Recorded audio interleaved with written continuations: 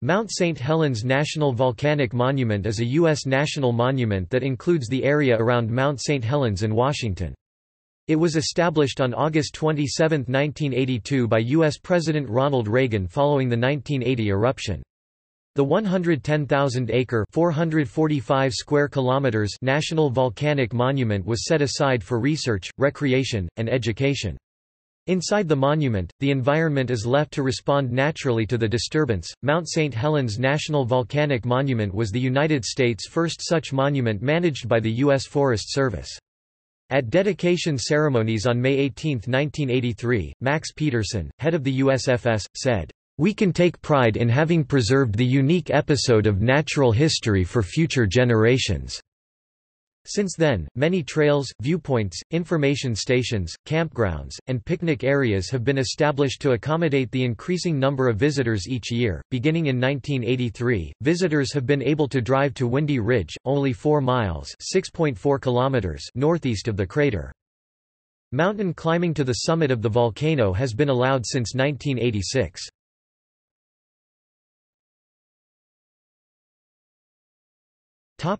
Mount St. Helens Visitor Center at Silver Lake.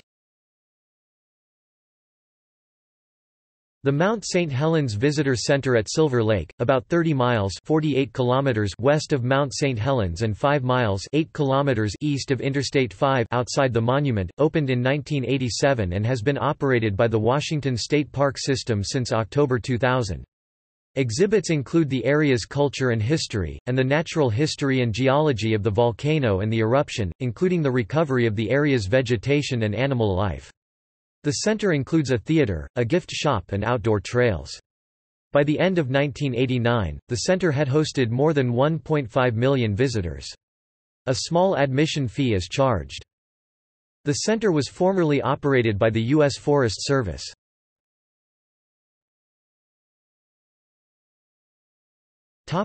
Johnston Ridge Observatory. The Johnston Ridge Observatory is located 52 miles (84 kilometers) east of Castle Rock, Washington, at the end of Washington State Route 504, 4 miles from the mountain. Exhibits focus on the geologic history of the volcano, eyewitness accounts of the explosion, and the science of monitoring volcanic activity. 2 movies and ranger-led programs are available every hour.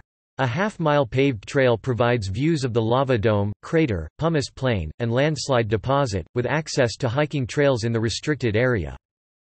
The observatory is located near the site of volcanologist David A. Johnston's camp on the morning of May 18, 1980, and opened in 1993.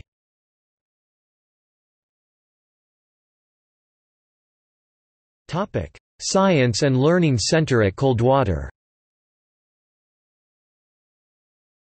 The Coldwater Ridge Visitor Center in the Coldwater Lake area opened in 1993, operated by the Forest Service, but closed in November 2007 due to a lack of funding. The center reopened as the Science and Learning Center at Coldwater in May 2013, operating as an educational facility and conference center in cooperation with the Mount St. Helens Institute. It is open to the public on weekends from 10 a.m. to 6 p.m. Many of the exhibits have been removed, but the gift shop, theater, and some signage still exist. The Winds of Change Trail No. 232, a short, barrier-free interpretive trail, departs from the Science and Learning Center.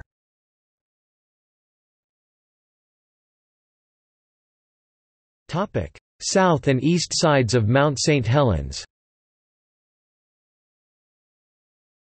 The southern and eastern sides of Mount St. Helens are accessible only by U.S. Forest Service roads. The main roads are U.S. Forest Service Road 25 Monument entrance from U.S. Route 12 to Road 90. U.S. Forest Service Road 26 Road 99 to Norway Pass to Road 25. U.S. Forest Service Road 81 State Route 503, Road 90 to Merrill Lake, Kalama Horse Camp, and Climbers Bivouac. U.S. Forest Service Road 83 Road 90 to Ape Cave, Ape Canyon, Lava Canyon Lahar, and Smith Creek.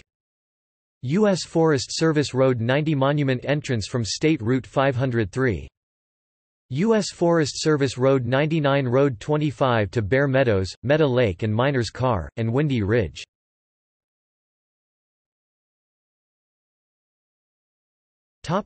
Bear Meadows.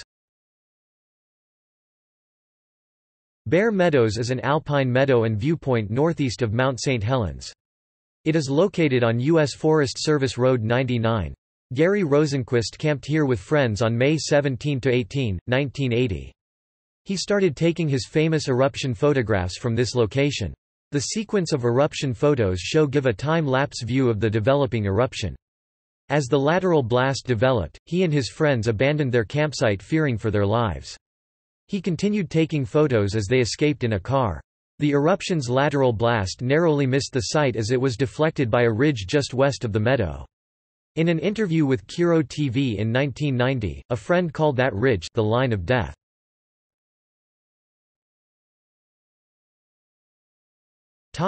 Windy Ridge. Windy Ridge is the closest viewpoint accessible to the general public. Beginning in the summer of 1983, visitors have been able to drive to Windy Ridge, on U.S. Forest Service Road 99, only 4 miles (6.4 kilometers) northeast of the crater. From this vantage point overlooking Spirit Lake, people see firsthand not only the evidence of a volcano's destruction, but also the remarkable, gradual but faster than originally predicted recovery of the land as revegetation proceeds and wildlife returns.